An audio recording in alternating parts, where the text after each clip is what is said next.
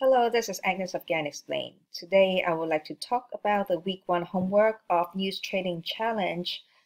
We got questions how to do week one homework, and we also got a lot of questions on, what is a good stock to pick. So I use a stock example today. Not that I recommend you to get in buy or sell Google right now. No, I'm not recommending that. It's just I use an example so it's easier for everybody to follow along. But if you want to say look at like British pounds or yen or commodities, you can do the same with the same step by step. Okay. So the first step, of course, you look at the charts that, the market that you're interested in trading. And for this example, it's Google.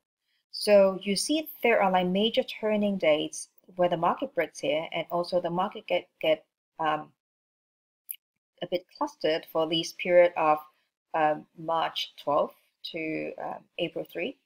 And you look for, the possible news and that actually cause the small rally here. And you also see a gap down here. So that makes the news around these dates interesting. So because it can be those kind of news that cause this move. And usually I look for, when I'm doing this kind of analysis, I use a daily chart because you look at news on a daily basis. We look for news that has been circulated in the market and not speculating on news which let's say going out like in an hour, and we are speculating whether the market will rally or the market will plunge. So it's not that kind of news trading. That's the reason why we are looking back on the news that possibly causes big moves. And then we look at corresponding news on those dates that may cause those major moves. Remember, the homework is about finding the possible major news that cause those moves. And don't think about too much whether you pick a right news or wrong news in week one, because you will know by week 3 possibly that you pick the right news or not. So now don't think too much. Just as quickly as possible, go through these steps and do the homework. So the next step is really easy. Thankfully, we have Wall Street Journal. It's really organized. They have an archive for major news titles on a daily basis. So it looks like this.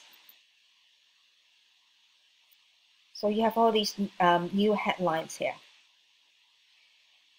And I think they just allow you to watch one news or one or two articles free for a day.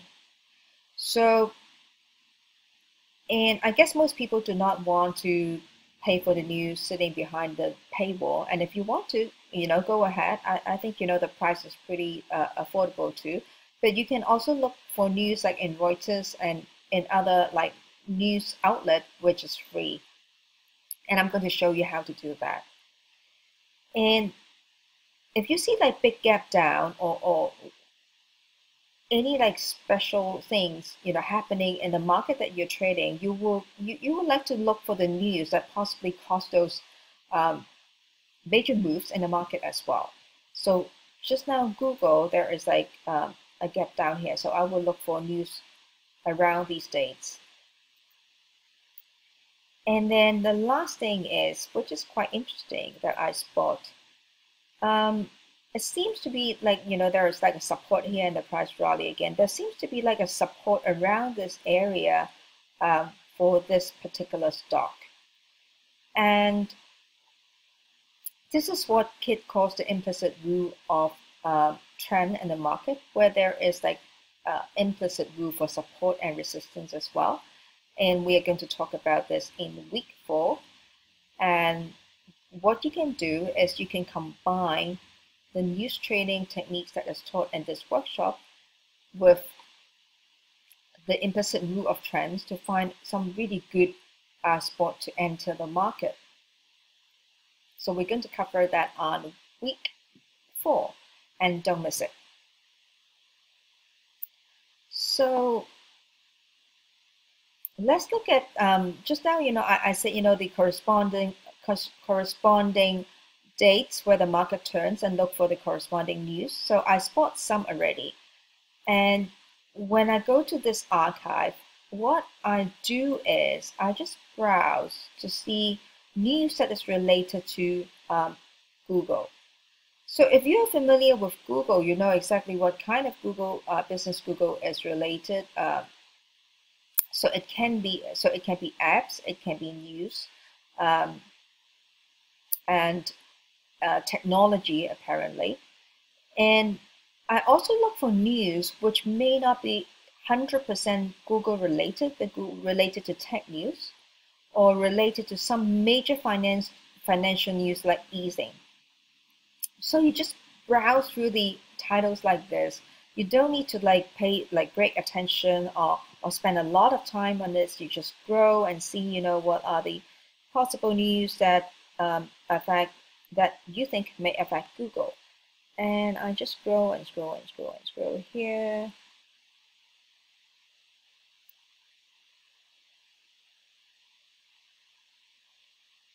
Let's see. So this one, Trump wants to double spend on AI quantum computing. The White House proposed roughly doubling non-defense research and development spending on artificial intelligence and quantum information science, citing fierce global competition while cutting overall funding for R&D. AI and quantum computing is the business that Google is involving in. So you would like to click on this news and look if there is some relevant information. And if you do not want to pay for articles behind this paywall, what you can do is I usually just copy and paste the subtitles or or the titles, and then you just open a new tab on Google, just pop it in the search bar and look for an alternative news. So sometimes you might find it on Newsbreak or New York Times or any news outlet. So you can just click onto it and read the articles. And sometimes I think it's better that if you think this is the news that is related to the stock that you're trading, you look for different articles and they have like a different angle of reporting. And what you can do is you just stick the news there, the link there, and maybe just put like 1 or 2 bullet points there to remind you later what this news is about. Because as I said, you don't need to process too much about what the exact news and how does it affect the market, because you're not doing fundamental analysis here. You are just picking some potential major news, which we call theme. We'll cover that in week 2. That will cause some major moves in the market. So this is the short notes that I put here, and if you find a related news, you can just stick it here.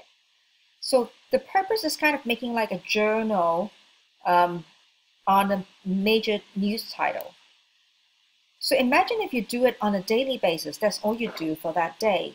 If you are watching this news, this stock, and maybe you have like 5 stocks that you're watching. That's all you do. You browse through the list of news and you look for possible news titles. That's it. And then done. Just leave it behind. And then when you look at those major turning dates, which we talk about in week 2, week 3, week 4, then you can put everything together. So this is the where Google has a big gap down. So I look for news that happened before this big gap down to see if there's any possibilities that is either the major news event, which we call theme, or the noise in the market that caused the gap down here for Google. So I went through the same process. I went to the daily archive for Wall Street Journal, and on the 19th, I see a news.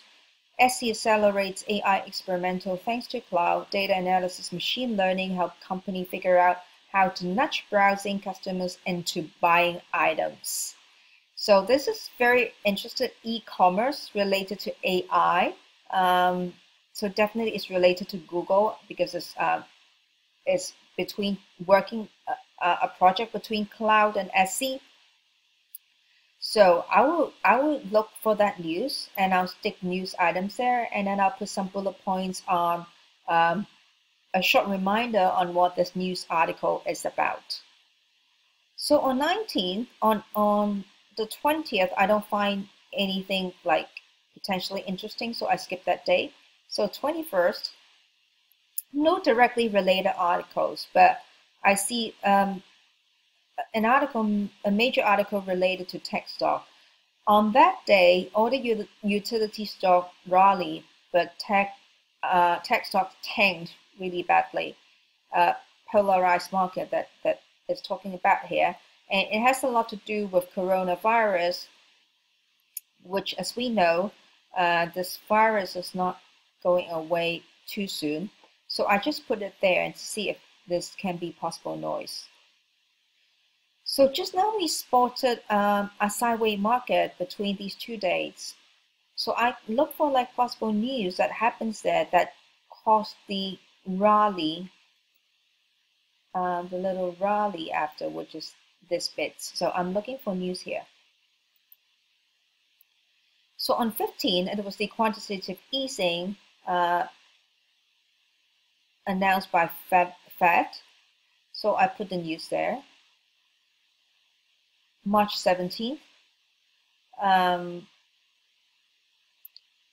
turbulent session following by punishing sell-off. So it's related to S&P Dow. So I put it there as well. And on the 18th, I saw something which is more directly related to Google. The gig economy is to the rescue. The flexibility of app services, which is getting popular because helping millions of people in panic, or either they are working from home, they need the app services like Zoom, or they need to do workout at home because of stay at home order, etc., etc. So there's a lot of app services that may be helpful to the people. So I just put it there. And as we all know, like these are the businesses related to Google as well. So between that, I don't find like news that possibly that catch my eyes. And on the 10th, I find a piece of news that may be related to the move, which is Apple and Google team up to track the spread of coronavirus using iPhone and Android apps. So definitely, as I said, because this can be a possible noise that causes the major move in the market. So I stick it there. So this is how you do your homework. Don't think too much about whether, oh, I picked the right news or not. There is no answer to that in week one. So just follow the process that I talked you through just now. Go to the charts that you're trading, look for the turning dates, and look for the major news corresponding to those turning dates. And all you do is go to Wall Street Journal and look for that archive news titles on a daily basis. Just scroll through the news and see what news caught your eyes, and then just put it on a Google Doc, just like myself here, or you like to write it down, you can put it down in a journal, whatever you like, or a spreadsheet, and that's it. So if you are part of our news trading challenge, which you can watch the first video for free and do the homework just like this by yourself. And if you join our news trading challenge, which is just $1, you can send the homework to Kit. And we have a finale webinar at the end of the workshop, which he will walk you through on the homework and answer questions that you have for the workshop. So I hope you enjoy watching this video. And if you're part of the challenge, please send us the homework. And if not, join the challenge now. It's really exciting. Thank you for watching. Bye-bye.